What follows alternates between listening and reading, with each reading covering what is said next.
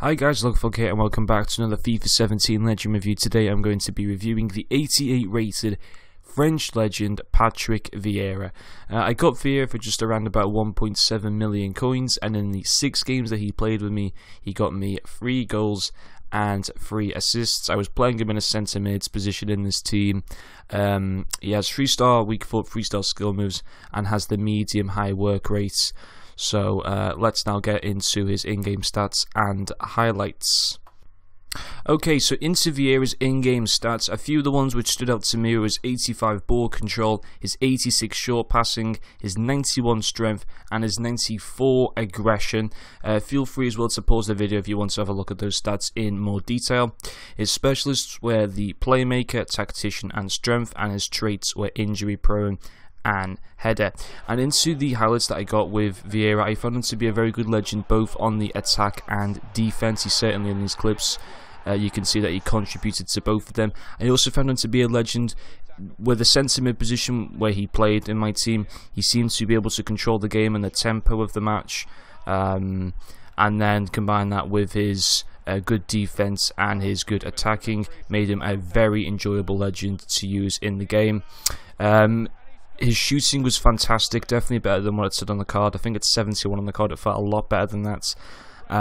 Also, he had very good dribbling and physical, so it was very good for him to kind of charge through the midfield and defence to sometimes get through on goal and score some great goals.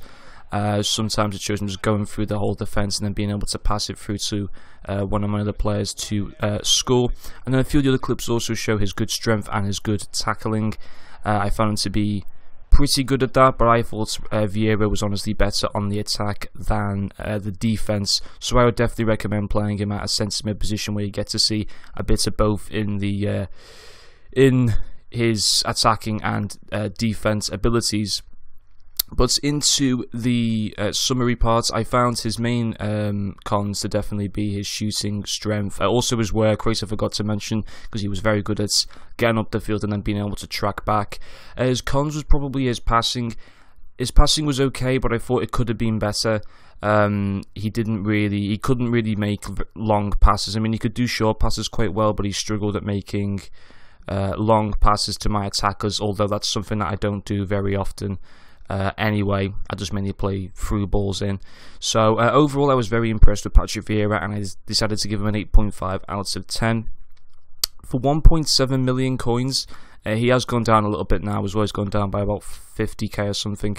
I don't know if I'd recommend paying that many coins for him, but he was good, but I don't know if he's really worth those amount of coins.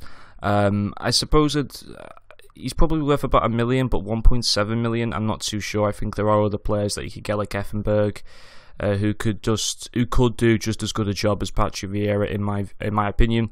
But anyway, that's going to conclude this legend review, guys. Thank you for watching, and I'll see you guys later.